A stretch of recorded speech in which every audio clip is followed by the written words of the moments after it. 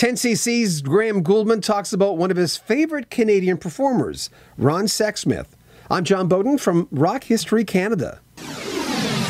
We have a whole series on Graham Gouldman on our sister channel, our big channel, Rock History Music, where he talks about all the big hits from 10cc. And then a third channel coming up on March 20th, Rock History Book, where we're going to premiere every single song from his brand new album, Modesty Forbids. That's Rock History Book.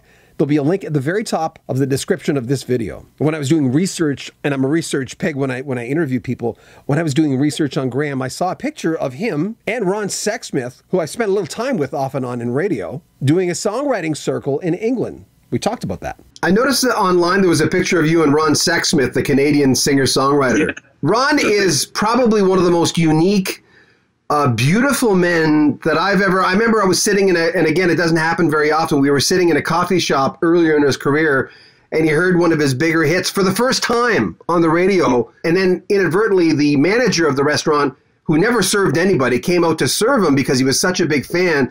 It was just one of those moments in times which a guy like me, a radio guy, doesn't feel. You get those all the time. How do you know him? I love Ron. We met. First of all, I was already aware of him. There was a song I love, There's Gold in Them Hills. What a song. And so I was aware of him. And then I did a BBC television program with him called Songwriters Circle, where they have 3 songwriters and we, you know, in rotation sing something. And then in the end, we sang something together, which was an Everly Brothers song, Dream, I think we sang.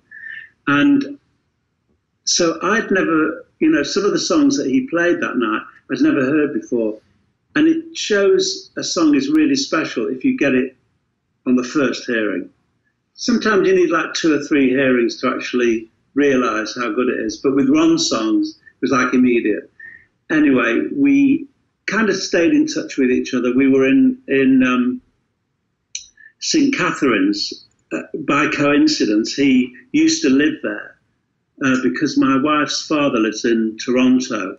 And anyway, the upshot of it is we went for a curry in St. Catherine's, which was really nice. And whenever, we know if he comes over again, we'll definitely get in touch with him. But I love him. He's a super talented man. I remember when I first saw him, I hadn't seen him. He was in the doorway, and I was running the radio station at the time. And I came up and can I help you? He said, I'm Ron Sexsmith. You know, because he doesn't look like a rock star, which is what I love about him. You know, he's a very sort of shy, retiring. He's a very sweet guy. Coming up on March 20th, Modesty Forbids, the premiere on our sister channel, Rock History Book, where we'll play clips from every single track, and Graham Gouldman will talk about every single track on the album. There'll be a link in the description of this video. Make sure you comment on our video, subscribe to our channel, and share our videos. This is Rock History Canada.